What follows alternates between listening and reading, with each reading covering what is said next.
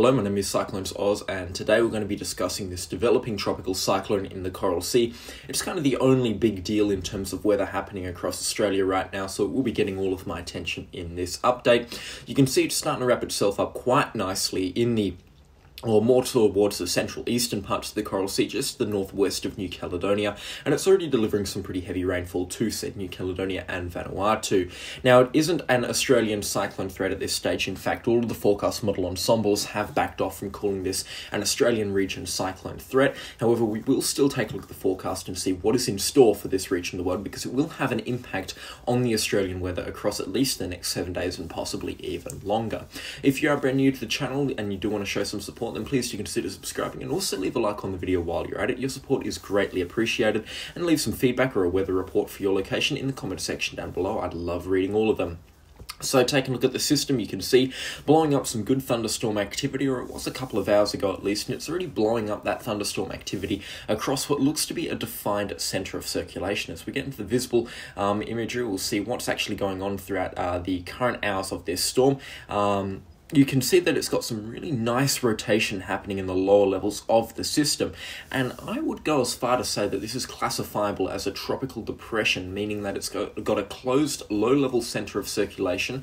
It is still a rather broad low-pressure system here, and it's not very tight or spinning that fast, but it's looking really decent for a tropical low that's barely classifiable at this stage. I reckon that this actually has a better chance of developing than what the Bureau of Meteorology is giving it. If it becomes a tropical cyclone, it might actually do it in the next 2 days, considering its appearance right now. We'll switch it over to the infrared satellite imagery, which gives us an idea of how tall the thunderstorm clouds are, and generally speaking, the taller, the stronger the storms and the stronger the system. You can already see the storm's blowing up thunderclouds that are about into those reds and blacks and browns. That means that the convection or the thunderstorm activity is pretty tall here. It's got some pretty strong thunderstorms wrapping up around its centre. They're very disorganised at this time, which is why there's a lot of this sort of messy convective bubble bath activity happening towards the southern side of the system. And I know these colours mean basically nothing to just the average tropical cyclone tracker, but this does give a good idea of how strong the thunderstorms are around the centre of circulation here. And considering they're over the centre of the storm, I would go as far to call this maybe a tropical depression, which is, I guess you could convert that to a tropical low in the Australian region. And it's looking really, really decent at this time. It's already starting to really blow up some outflow features as well towards the eastern side. You're probably not going to be able to see it properly on this frame here, but there's these wispy clouds up in the higher parts of the atmosphere. That's what we call cyclone outflow. Sort of those cirrus clouds that blow anti-clockwise out of the tropical cyclone. And it means that the storm is it's really healthy. I don't want to get too far into it because I could spend a whole hour talking about how what every type of cloud in this tropical cyclone means, or tropical low means. But it just basically means that this storm is looking very healthy at this time. Now, it's these wispy clouds down at the bottom, these lower level clouds that have actually caught my eye. These are the ones with gusty showers and also some pretty strong winds in them. And it's when they get themselves up to the Queensland coastline, which way they will between the Gold Coast and up towards Mackay. This is where we'll be seeing some damaging winds extend across the Queensland coastline and possibly some brief periods of heavy rainfall. However, it looks like this tropical low and cyclone, when it becomes a cyclone, will be far enough offshore to not be causing too much drama from those sort of inflow features. The real deal on inflow features is sort of down here. I know it's really deceptive because on the infrared satellite imagery there's really no intense thunderstorms blowing around Vanuatu and then towards New Caledonia, but there's a lot of rainfall already starting to fall on the eastern side of New Caledonia. In fact, they're recording rainfall totals approaching 100 millimeters already for today, and the rainfall's only going to pick up. Already, though, cyclone winds down towards the southern side of New Caledonia. Well, this would be cyclonic wind gusts, but winds of 70 kilometres an hour on the southern side, and then we've got a ship over here, or maybe that's a reef actually, winds of 40 kilometres an hour. This is definitely a strong tropical low, and it's closer to becoming a cyclone than what we initially thought, and I guess what the Bureau of Meteorology has thought as well, because they've only given this a 10% chance of development today. I reckon that this is probably a higher 30 to 35 or 40% chance of development. This is actually quite close to becoming a tropical cyclone, and it's caught me rather off guard, if you can't tell by the sound of my voice right now. Now we're going to take a look at the radar imagery just for New Caledonia and see what rainfall's coming through. I'm going to keep this short and sweet. Over the next 2 hours or so, you can see quite a lot of rainfall already starting to move through parts of New Caledonia. It's really slow moving, and this is a moderate to heavy rainfall that will be dumping quite significant rainfall totals. You're talking at least 100 to 150 millimeters for the day, and maybe even more for 1 or 2 locations as well. Now, let's jump into the forecast for this system, because I know that's what a lot of you guys are here for, just to see what's going on. And I also started a comment yesterday about a guy heading on a cruise ship towards New Caledonia and Vanuatu. I think it was on Friday. That cruise might actually get postponed, because as you'll see in a minute, the cyclone actually intensifies into a said tropical cyclone by around Thursday or Friday as per the model guidance. Or maybe it's a little bit later now. I think yesterday they were calling for Saturday or Sunday, but it looks like by Friday, which is right now, keeping track of time in the bottom part of your screen, mind you, you can see it's already quite a strong tropical low here, with strong winds on the northern side and also on the southern side as well, and it's definitely looking to trying to become a tropical cyclone, of which it does actually achieve by Saturday by the looks of things, with what looks to be near cyclonic or at cyclonic winds wrapping about 3/4 of the way around the centre.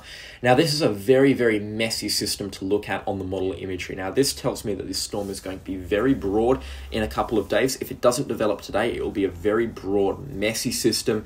It will not have a tight low-level centre of circulation, and it'll have some really bad thunderstorm activity occurring around its centre. And that will mainly be because of wind shear. Wind shear is going to be very hostile for this tropical cyclone as it moves past Vanuatu and New Caledonia, and it'll be ripping this storm apart. So it'll definitely be having a harder time around Vanuatu and New Caledonia by around next weekend. By Sunday, it looks like it blows through Vanuatu into Monday morning, and it really weakens off here. I think it gets absolutely blasted by wind shear as it heads for Fiji, but then it makes that U-turn around, a really slow sort of stalling pattern here, and this is where we're going to be seeing rainfall totals start to skyrocket.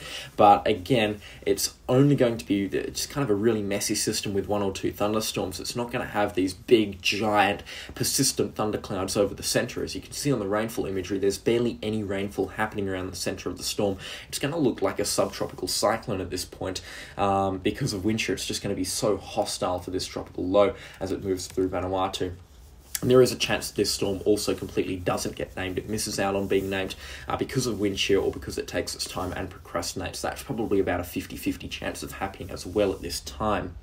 Let's take it right back to the start. I'm not going to take a look at the GFS because it's basically identical to the Eastern Relief. We'll take a look at the axis though, because it's a similar picture to the Eastern Relief in terms of track, but then it varies a little bit towards the end. But it's got a wildly different picture for intensity. Now, the axis has a tendency to blow up tropical cyclones in the Australian region, and it's not a model that I tend to use to look at long-term forecasts. Anyway, the axis is calling for this storm to intensify quite a lot more significantly than what the Eastern Relief model has initially called for. You can see it blows it up by around Friday into a fully fledged tropical cyclone. It looks like it actually becomes a Category 2 strength tropical cyclone, and then it runs for Category 3 strength severe tropical cyclone status come out around Saturday just before Sunday. You can see already here with winds peaking nearly 100 kilometres an hour and wind gusts much stronger, approaching 120, 130 kilometres an hour. In fact, 140 in 1 or 2 spots, with that very defined eye before it actually makes that direct landfall on New Caledonia as a still strengthening 969 millibar system with winds of 150 kilometres an hour. Very, very strong indeed. Thankfully, though, it doesn't look like this forecast will materialise, and it does actually get blasted by shear, which is a common theme between all these forecast models come around Sunday and Monday as it moves between Vanuatu and New Caledonia. It really looks like the environment will be quite hostile for the tropical cyclone come around Sunday or Monday, and it will be terminally weakening by then. But still, the axis has one little twist up its sleeve come around Tuesday and Wednesday. It looks like it swings it towards the Queensland coastline, and it still holds on intensity as it moves towards the northwest of Norfolk Island and towards Lord Howe Island. It still looks like it is still a tropical cyclone at this point, but it is a very weak system, and it's also quite a broad system with a very ill-defined low-level centre here. And it's, I mean, I would struggle to call this a tropical cyclone or be able to classify this as a tropical cyclone if I was the Bureau of Meteorology. This is a really messy and, quite frankly, an ugly-looking system at this point, and I don't think that this is going to be a tropical cyclone come around next week. And again, this is quite a weird track for a tropical system to take in the Australian region. So even though it does look like in this model forecast that New South Wales and Queensland are on notice to receive an impact, I highly doubt that they'll ever receive an impact beyond a couple of gusty showers from this tropical system. So nothing worth worrying about if you do live in what could be the firing line, I guess, from the forecast models. Now let's take a look at maximum forecast rainfall here. We're going to take a look at the Eastern BF because it's the only model that's really worth it wasting our time on.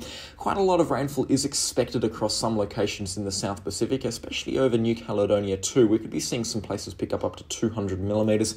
Once again, nothing to write home about. New Caledonia is very tropical and a lot of the island receives more than 2,000 millimeters a year, but 200 could still be a month's worth of rainfall here. It could cause some flash flooding and also some minor to moderate riverine flooding. So if you live in a flood-prone area from New Caledonia, first of all, hello, greetings from Australia, and second of all, make sure you're watching the forecast very closely because there is the chance that you guys get flooded in around 5 or so days' time, probably around the weekend when this tropical cyclone will be moving through between New Caledonia and Vanuatu as what will likely be a Category 1 strength tropical cyclone at this point. Port Vila as well on Vanuatu could receive up to 150 millimeters of rainfall from the passage of this tropical cyclone, and there could be 1 or 2 places on Vanuatu that pick up to 200 millimeters of rainfall as well as this storm moves through. So quite a bit of rainfall could be expected there. The majority of the rainfall looks like it's going to be concentrated offshore with 1 or 2 spots expecting up to 800 millimeters. So some of the islands between Vanuatu and New Caledonia might receive a substantially higher amount of rainfall than the, I guess, mainland areas of Vanuatu and New Caledonia. But again, that rainfall is quite hard to predict at this point, and considering the storm's going to be stripped bare of any significant thunderstorm activity come next week, it's going to be very difficult to actually predict the rainfall forecasts because, I mean, the fewer the thunderstorms around this tropical cyclone, the fewer the rainfall will actually be. We'll just briefly take a look at wave heights as well, come around Saturday and Sunday, just taking a look at what's expected. Definitely some pretty big waves can be expected, up to 4 or 5 meters. That's approaching 15 feet between Vanuatu and not Port Vila, New Caledonia, that's the place. A bit of a brain fart right there. So some pretty large wave heights, and it's not advised that you guys go boating next weekend or even from about Friday till about maybe I'd say Tuesday or Wednesday. Really wait for these waves to subside. And if you are relying on fishing or something around Vanuatu, then just really stay in protected coves because these waves are very large indeed. They're quite dangerous, and coupled with damaging winds, they will definitely be causing some pretty very nasty sea conditions. So it's just advised to be as safe as possible when around the water. And if you live in a place that's prone to coastal flooding as well from these significant wave heights, then it's also a good idea to be taking the necessary precautions. Probably by around Thursday, the detailed forecast update on Thursday, I'll be giving you all of the places that need to prepare for a tropical cyclone impact. So watch the Thursday video and I'll be giving you a detailed look at what locations need to prepare. But anyways, starting to waffle on a little bit here. Thank you so much for watching this video. It's been a pleasure presenting the weather forecast on this developing tropical cyclone to you. If you want to show some support, then please do consider hitting the subscribe button and also leave a like on the video while you're at it. Your support is greatly appreciated, and leave a weather report or a piece of feedback, I guess, in the comment section down below as well. I'll try and get back to all of them today.